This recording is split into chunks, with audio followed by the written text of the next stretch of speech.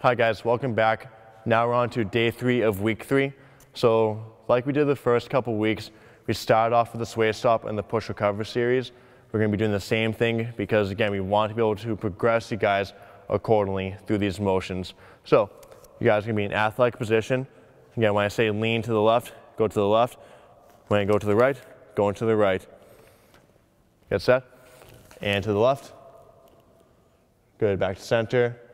Back to the right, back to center, good. Relax. So you notice head, shoulders, hips, knees, and ankles are in line. They're not rotating their bodies. They're not going too far into the lean. They'll be falling over backwards. Again, right in here, as opposed to rolling out. About 5 reps each side. Again, just using this to refine our motor patterns for the drills ahead. So now we're going to be doing the push recovers into the sway stop. For this one, I want you guys to hold that position. The next drill we'll be doing is the push recover into the sprint. So Nate, I'm going to have you do the push recovers, land in the sway stop, hold it. Sean, on you, I'm going to have you do the push recovers, land in the sway stop, and sprint out to the 20-yard line, okay? Break down at the 20? Yep, correct. So Nate, let's have you go first.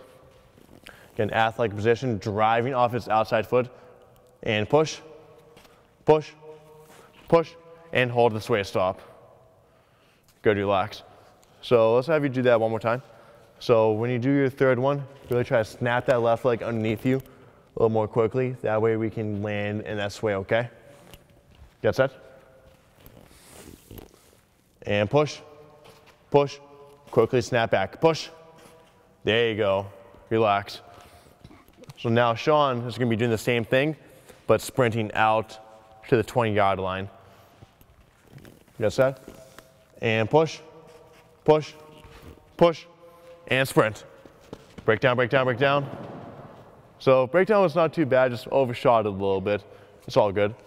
So you notice on the push recovers, they're trying to maximize how far they're going out to the right. We don't want to take these short, choppy steps. Again, really try to maximize our distance each and every time, staying low as well. So now we're going to introduce a lateral lean fall run. Again, this is going to be a new exercise that a lot of you guys have not done before at all. So you guys will face this direction. Your right knee up, toe up will be up, hands up as well. Then on my go, you're going to be leaning out to the right and trying to catch yourself and sprint right out. Get set, and start your lean. Drive out. There you go, good. Not too bad, guys. So when we do this drill, we're trying to really effectively push off that outside leg and plant on that right leg as we turn. Like we do with the push recovers, again, we're trying to drive off that outside foot. This is a drill that can help you guys to really maximize that push off as we go into our sprint. So now we're going to go over the half kneeling open hip sprint into the sprint back. So right knee will be on the ground. You'll be facing that direction. Then from here, again, drive off the outside foot like we did the previous couple drills. For the sake of the video, get to the 10-yard line, then sprint right back to the 20. And what are we doing at the end? Breakdown. Correct. Get set. And go. Drive off, drive off. Yes, there you go. Break down, break down. There you go. Good. Relax. And good correction with your knees on that too as well. And you notice they're getting to a good lean before they sprint out. They're not too upright. They're not leaning too far down. They're able to absorb that landing and drive right out of it. Again, these workouts should be taking you roughly about 30 minutes to do. And when we do these drills, about anywhere from 2 to 5 sets, like it says in your program, each direction. Adequate rest every single time.